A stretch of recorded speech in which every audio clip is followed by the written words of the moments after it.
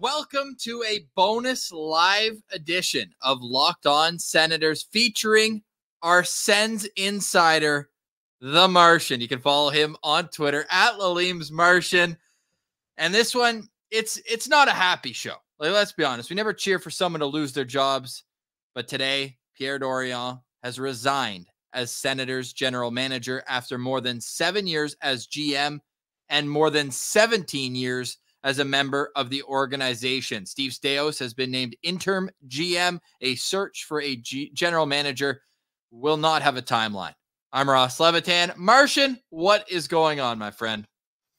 Well, it's been a busy day, Ross, as you can probably imagine. I think, obviously, as soon as we knew that there was going to be a punishment for the Dadonov situation, which is also something that came out today, by the way. I know this story on news is kind of taking up all the headlines now, but after losing a first-round pick for essentially negligence, and that's something that we knew was coming based on, the reports that we were seeing, earlier last week, at the end of last week. I caught wind of that one.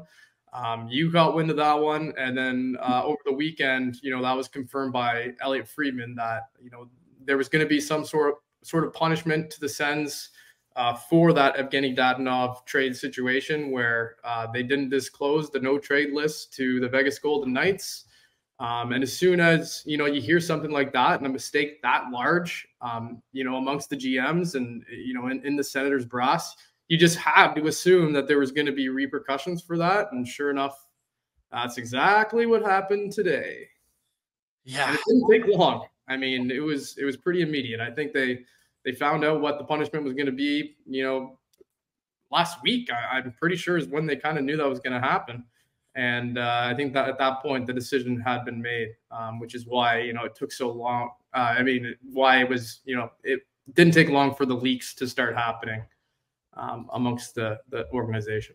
And that was with two other organizations as well that Michael Andlauer made clear we're not happy and wanted, quote, a pound of flesh for what happened, as the league was embarrassed by the fact that Evgeny Dadonov was sent to Anaheim despite being on his no-trade list. That no-trade list was not communicated from the Ottawa Senators at the time of a trade that happened like 18 months ago. So I get Andlauer's frustration. I thought it was pretty refreshing to hear him just straight up say he doesn't understand what's going on here, and nor do I from that standpoint. But the first question was asked by Bruce Garriock, and it was simple.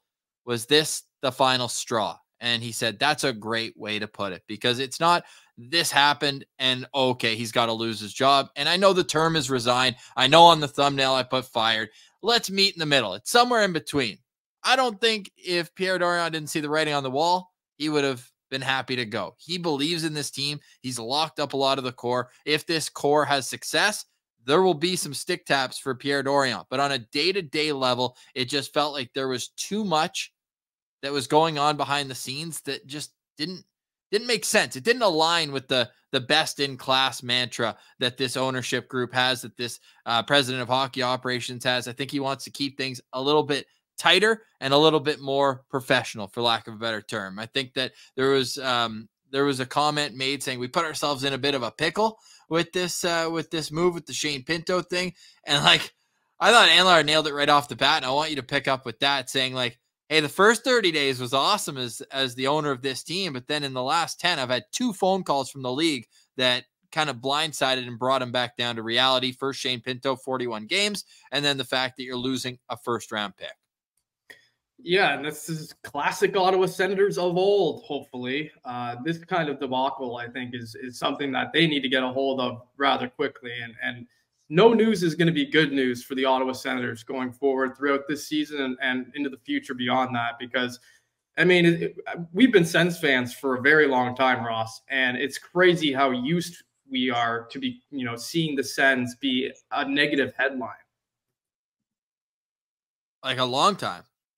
Almost like, I mean, lately it's been every week, but, over the course of the last few years, it's like every 6 months there's some big story, and it has to do either with the Eugene Melnyk stuff or, something Pierre Dorion says or some sort of mistake that's made by somebody in the organization that leads to some sort of headline.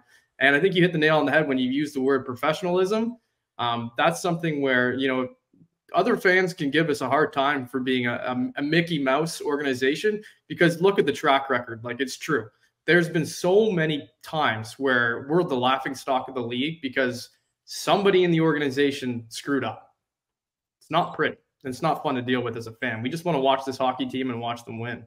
That's all I want to do. And the Senators got back in the win column. This one, though, was a well thought out, let's put it that way. Like, this wasn't something that came overnight. However, it didn't seem like it was premeditated from the time that Steve Staios came in, because another quote that I found interesting from Michael Andlauer was saying he liked the idea of this two-headed monster, having a GM and a president of hockey operations collaborating and working together. The GM for the day-to-day operations and the president of hockey operations laying the foundation for the long-term stability of the organization. So how long do you think it'll be before Steve Staios hires a general manager? I don't think it will be too long. I think they're obviously going to, you said it, they want that two-headed monster. So they're going to probably begin their hunt right now. I think that's probably got to be one of Steve Staios' top priorities, before the end of the new year.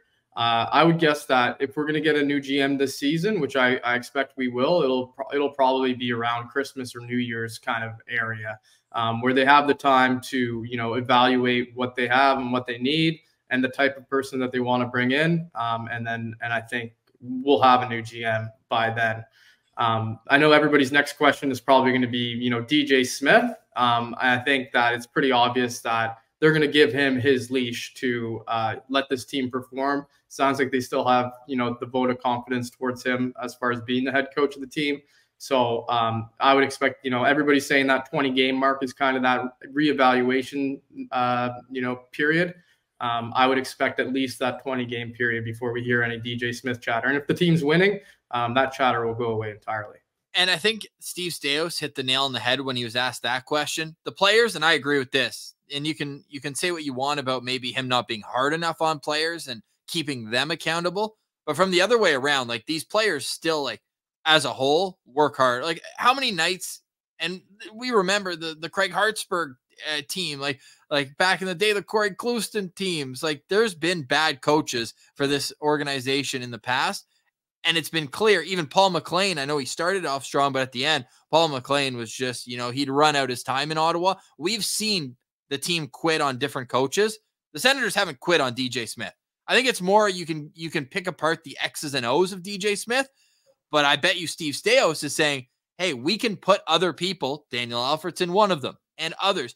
We can put people around DJ that can help with the X's and O's and all that. I feel like that with the GM, they're making the decision. The buck stops here. So I understand if you don't have confidence at all, you have to move on. But when it comes to the head coach, I think you can insulate him with the proper support staff. And then if it still doesn't work, then you figured it out, that the common denominator. Whereas I think now he's had his same two assistants forever. Like, I wouldn't even be surprised if we saw, a new assistant coach come in and then, maybe go from there.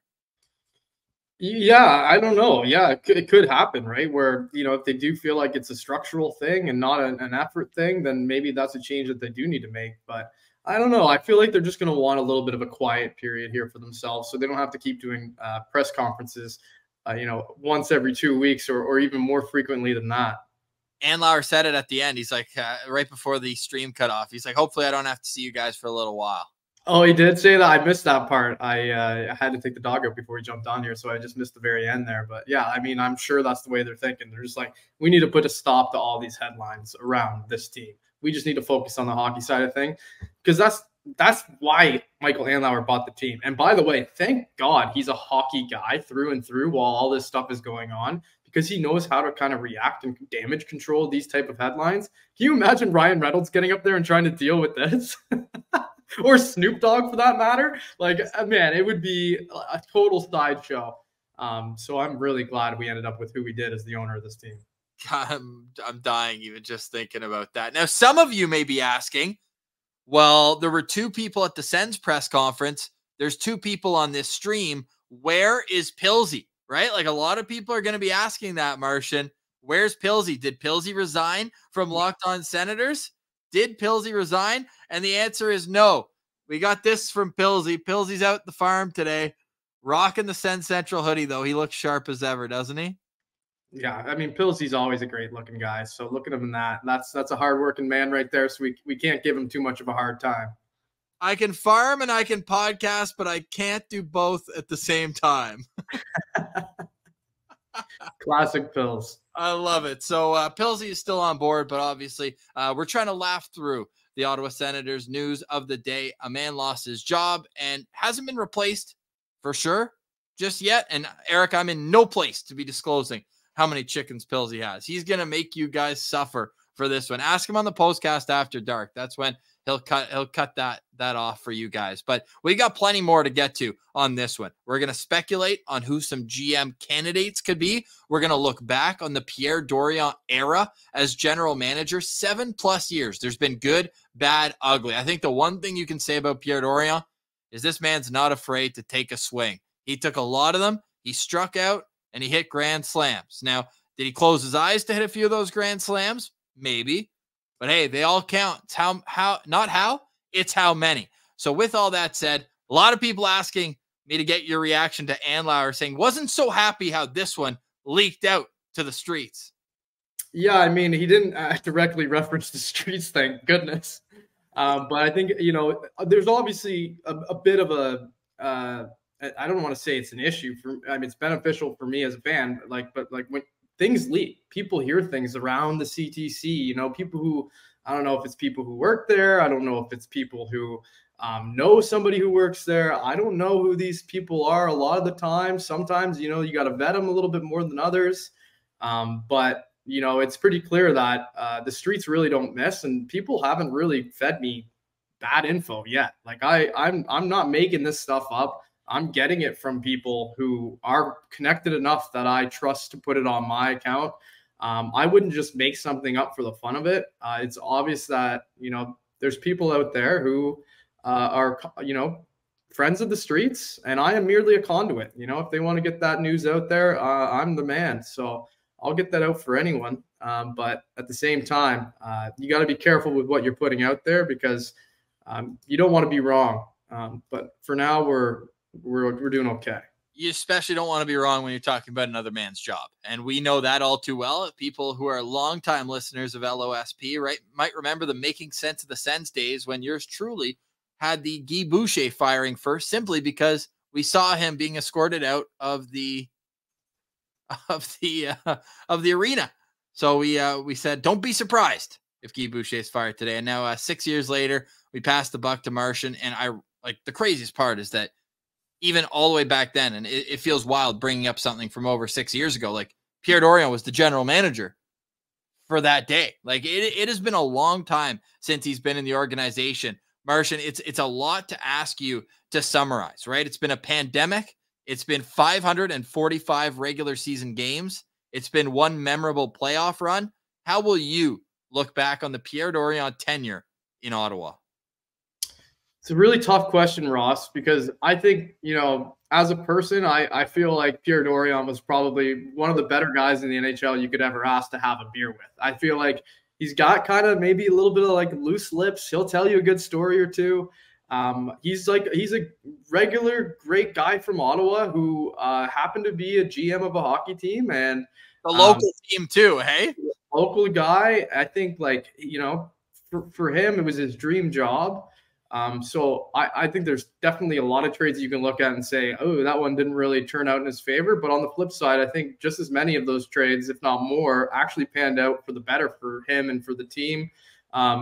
I would have never thought that the Evgeny Dadonov one was the one that was going to make him, at the end of it, lose his job. I think some people were trying to dunk on me today. Like, I think after that trade, my comment was Dorion kind of nice with that after that trade. But obviously 2 years hindsight is a hell of a drug.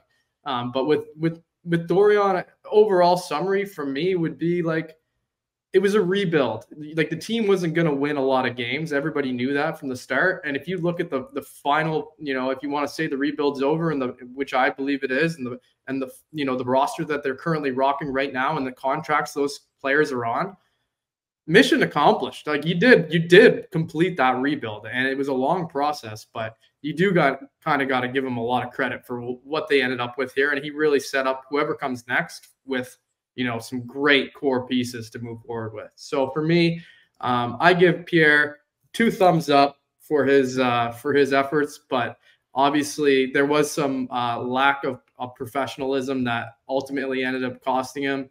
I think, sometimes he was a little bit too candid in the media. That's something that always kind of rubbed me the wrong way, because you don't see a lot of GMs making jokes at the podium and even laughing at their own jokes or trying to be funny.